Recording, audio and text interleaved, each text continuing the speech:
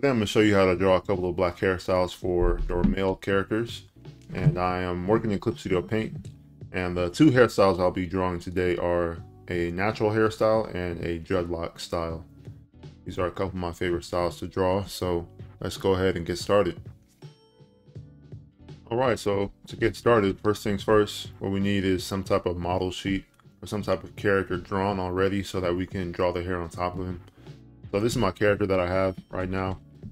This guy's name is Quincy. Alright, so we got Quincy here, and what I'm going to do is draw a natural hairstyle first, and then I'm going to go in and draw the dreadlock style.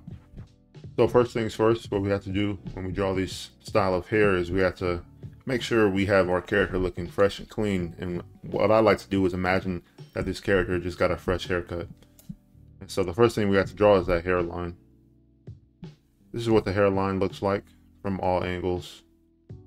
And what I like to do is draw the hairline as clean as possible with straight lines. Here, this is the shape that I use for the hairline in the front, the side, and back at the head. These are important if you want to be able to draw your character at any angle. And so the hairline from the front should look like this. From the side, it should look like this. And the back, it should look like this. Now, of course, you can do what you want with your characters, but this is like a general guideline for drawing black hairstyles.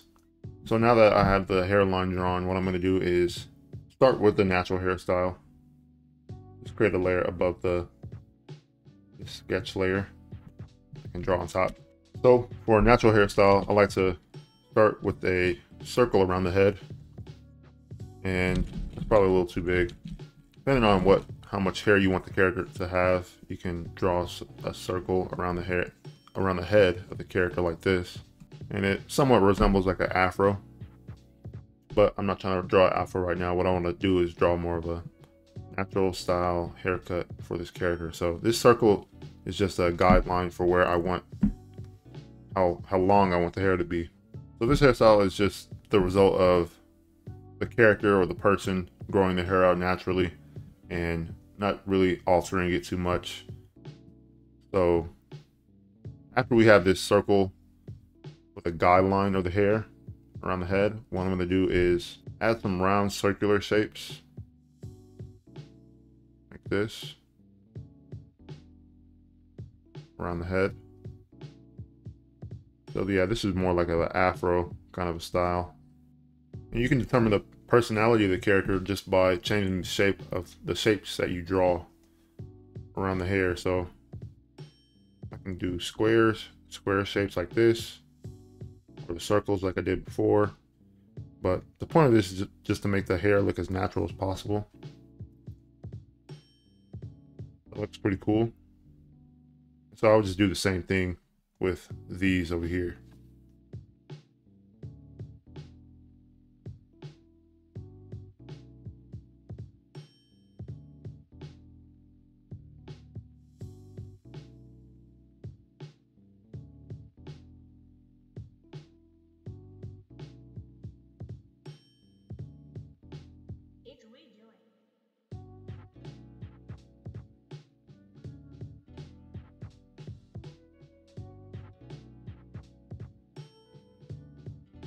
To add even more personality to this character, what I can do is erase some of the hair that's on the side of his head like this, so he has more of a flat top look to it, like that.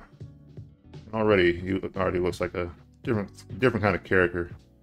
So that's something cool you can do like that. You can just shave off the hair that's on the side of his head, and to add even more personality, what I can do is actually I can fade the hair on the sides. So instead of him having hair on the side of his head, I can just erase all of that right there, all of this, and now he has a fade.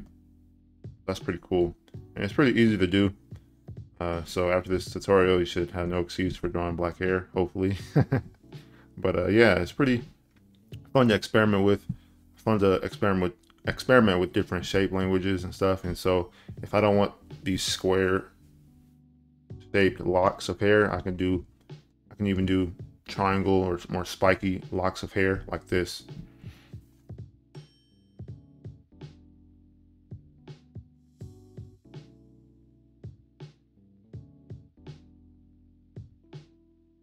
So as you can tell, this gives a whole new personality to the character, which is really fun. And I can do the same thing, color it in, and then I can even fade the sides of the hair.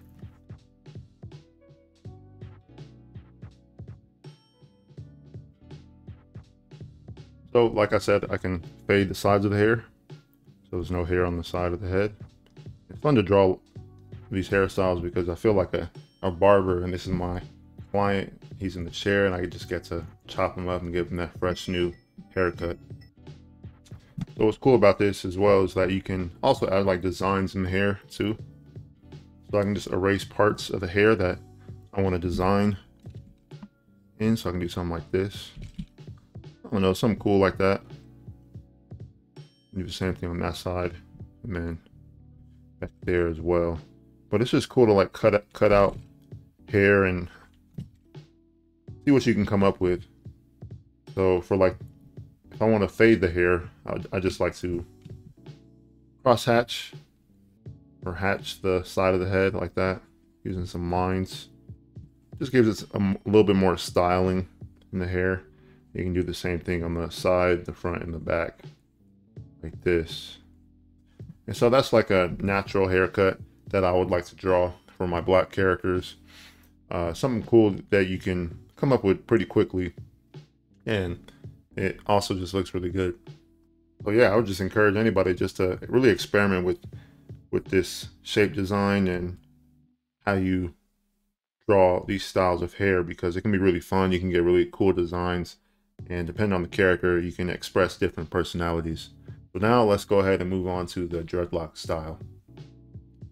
So dreadlocks are really fun for me to draw, and I like to draw them in two ways. You can either draw dreadlocks, you can either draw freeform dreadlocks or just regular normal locks. So freeform dreadlocks are a style of hair where you let the hair naturally lock up by itself. So the hair can lock up in very interesting and abnormal shapes and sizes. So to draw the freeform locks, I just like to draw some abstract shapes like this. And similar to the natural hairstyle, but this is a little bit more wild, a little bit more natural look to it, and just looks very, very interesting, right? And they don't even have to be that big either. Okay, so I'll just do a new layer. You can even do smaller ones like this. All up to you. And sometimes you can have them drape over the face like this and really get some interesting design choices and shapes going on like that. It's all up to you how you really style your character's hair, but freeform dreads are definitely really cool. It might be a little bit difficult at first to start drawing, but once you get the hang of it, they're really fun to draw and really expressive. They really tell you a lot about the character, who they are. And so yeah, just drawing abstract shapes to express this hairstyle. A really natural look, and I want to keep it kind of small. And what's very cool as well is you can do the same thing you did with the natural hairstyle, and I imagine that the dreads are just on the top of the head, so I can fade the hair on the side of the head like this if I really want to, and add designs. It just really depends on what kind of character you want to draw. And so yeah, definitely go in, experiment with this, and see what you like, see what you dislike, and draw some unique characters with this. Because freeform dreads look really cool. I'm not drawing the most perfect dreads right now, but as far as the design goes, they're not really consistent, but it looks pretty cool, looks good. So same thing, I'll just fade the back of the head like this, and then I will color in the hair. And so that is the first dreadlock style. Looks pretty cool, looks pretty interesting, and it's a very fun hairstyle to draw. So you definitely just got to kind of experiment with it yourself. The second hairstyle, second dreadlock style, I want to show you just like a normal. So what I'm going to do is start with a large shape for the hair. Depends on how long you want the dreads to be. You can have them shoulder length, chin length, or just however long you want. I just kind of want it to go down to the chin. So I'm just going to draw a shape like this. Dreadlocks are going to drape off of the head, and they're not going to float as much as the freeform locks are. And so I want us to do something like that. And he probably has a lot of dreadlocks, so I want the hair to have a really large shape to it. So I'm going to start the dread like this. And they'll probably have some that drape over the face too. Like that. And so what I like to do to start some dreadlocks is from that shape, just start building on top of it. Add the individual locks like this. And you can make them as big or as small as you want, depending on what you want and what you like for this character, for the specific character that you're drawing. But I'm going to draw them pretty big, pretty large dreadlocks.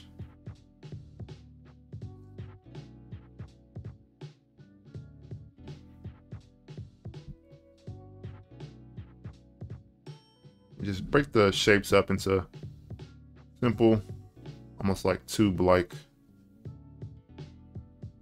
shapes like this.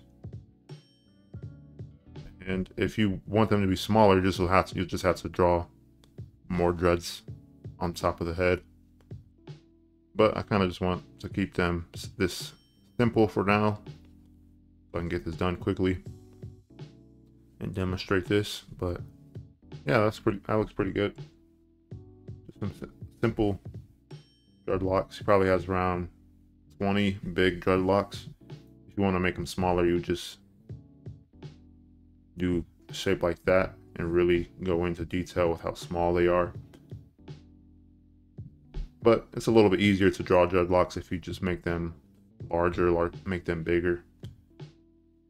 These types of dreadlocks are a hairstyle where you do alter the hair to form lock sections of hair. And unlike the freeform dreads, they look a little bit more organized, you know? That's why it's so fun to draw these, because you can express different kinds of characters, different types of personalities just based off the hairstyle that you draw.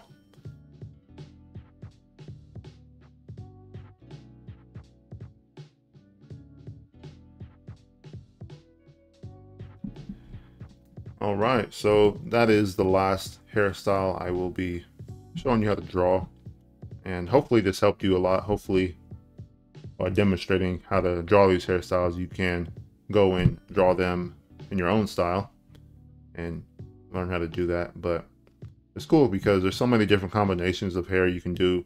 I could do something like this and dread it up, and it really makes you feel like a barber. But that's it for this tutorial. Hopefully this helps you create and draw some more black hairstyles, and I hope that you try it out for yourself on your black characters. So Quincy now has 4 styles to choose from, and really liking all of them. So yeah, that's it for this video. I will see you in the next one, and peace out.